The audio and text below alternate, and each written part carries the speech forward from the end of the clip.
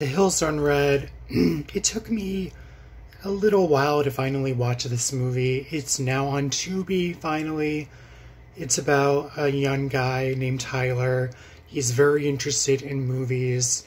He's researching this type of legend that there's a lost movie out there that's so controversial and so hardcore that only a couple people have seen it, and it appears to be like a lost movie. So he does some research, and his girlfriend and one of his best friends tags along. On this trip, he finds the director's daughter, who is an exotic dancer and who has issues with addiction. So he basically keeps her in a hotel room for several days, trying to detox her of her personal demons.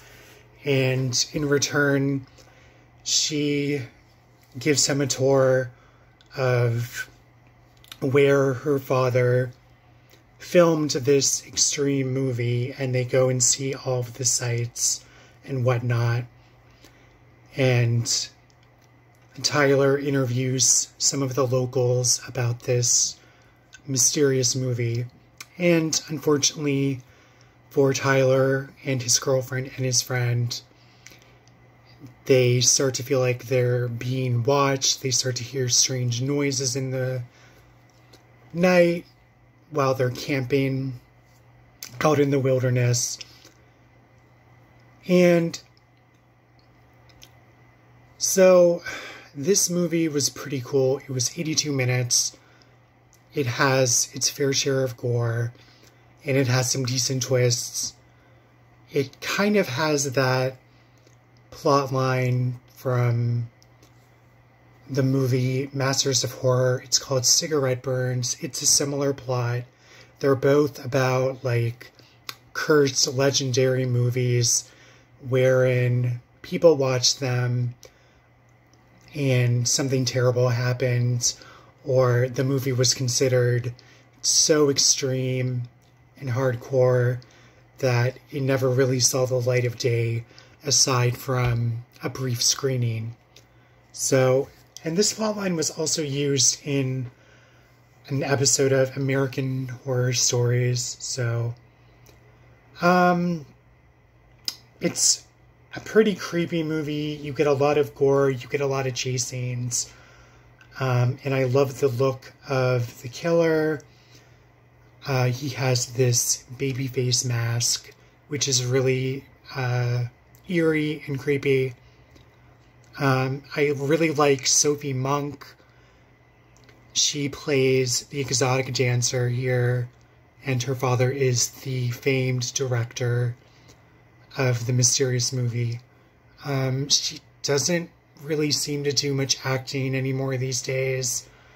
Her last movie, I think, was a remake of an older movie.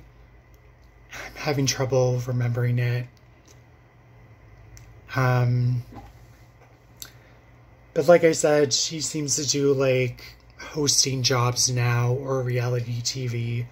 But I really liked her as an actress. She does a really good American accent, despite being British. So anyway, yeah. She does a lot of sexy poses and dresses up in sexy outfits. So if you're a fan of Sophie Monk, you'll probably enjoy this movie. And I also really liked Janet Montgomery. She's British also. She's known for the TV series Salem, and she was in Wrong Turn Part 3. I think she's a decent actress. She has a sweetness, a likability in these types of horror movies.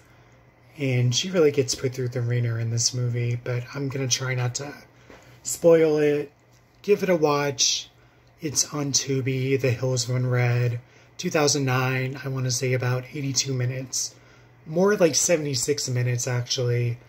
So it's a pretty short movie, but it's worth watching if you like these type of plots and slashers.